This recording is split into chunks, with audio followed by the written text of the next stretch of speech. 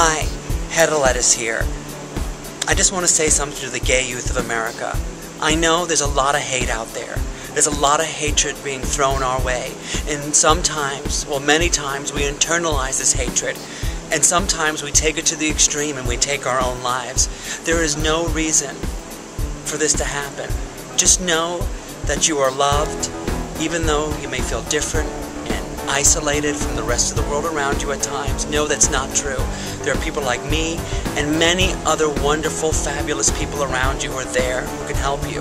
There's people you can call, there's organizations you can call, and you can always reach out to me and I'll always be there for you. I just want you to know that there's no reason for you to take it out on yourselves just because these people are taking it out on you.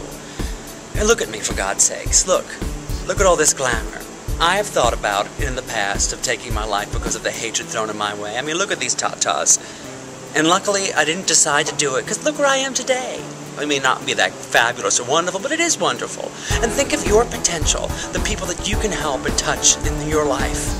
So, it's worth it. You're worth it. We're all worth it. So stick together, be strong, and know that you're not alone. Big hugs and big kisses.